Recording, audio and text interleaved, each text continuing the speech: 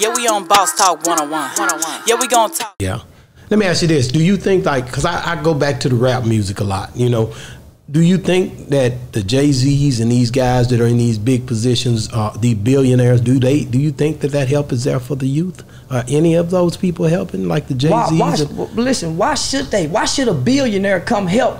Why should he come from all the way up there to down here when there's so much money down here? Why are we looking up there to them? When we don't do for our own kids, why are we looking for Jay-Z and them to help us with our cousins and our homeboys and our homegirls and them kids? Because people on a whole who are in a bad situation, when they see someone who leave their community, yeah, he didn't start off a billionaire and made it, they're always looking for that person to turn back and reach back and help them. So who do you help when you get your income tax, po motherfucker?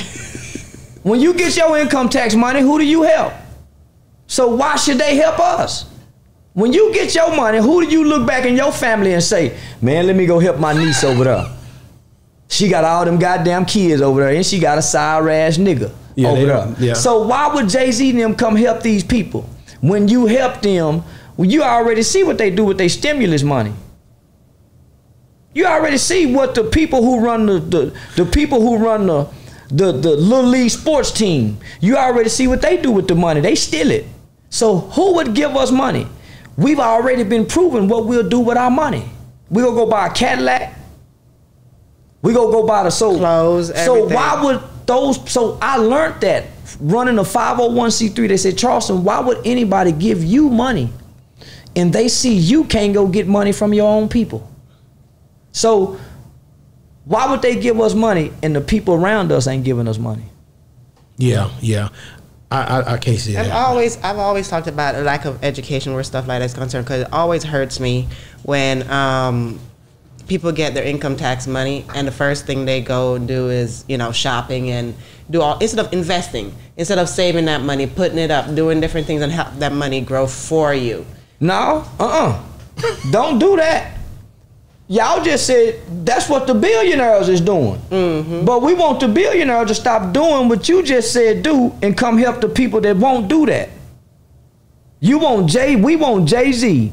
We want Tyler Perry. We want Oprah Winfrey. We want all these billionaire black people to stop doing what you just said poor people should be doing with their income tax money.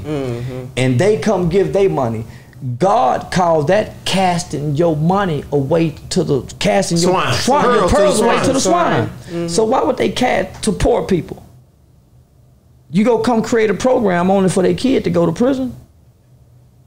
Programs don't prevent children from going to prison. Home life does.